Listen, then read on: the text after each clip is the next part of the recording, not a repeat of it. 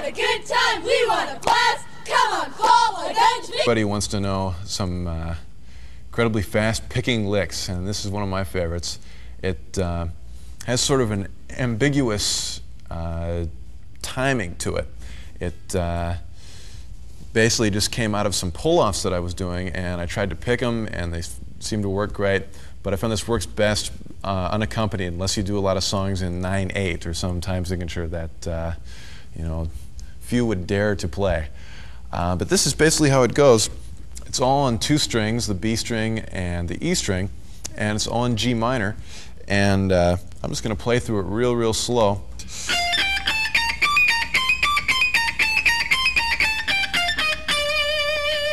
That's basically the first pattern of it.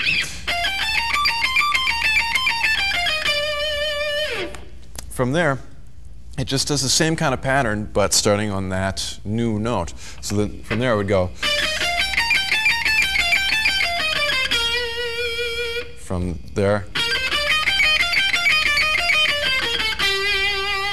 From there. And then I ascend the same thing.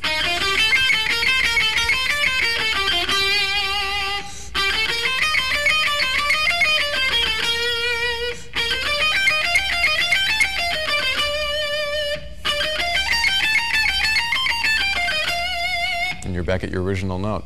So let me play through the whole thing without stopping so you can hear how it sounds together.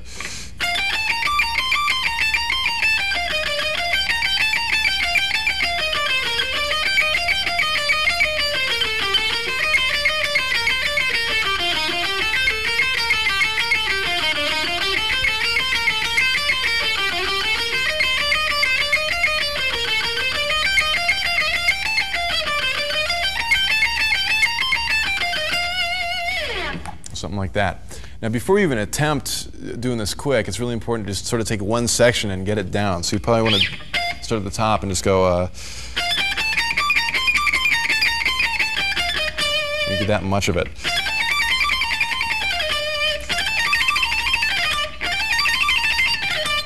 All alternate picking, starting with the downstroke.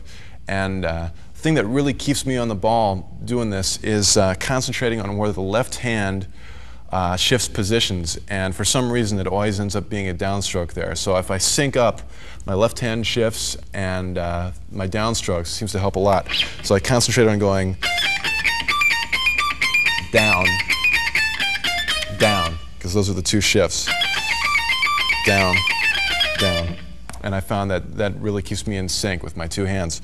So let me play the whole thing pretty quick and see if it works.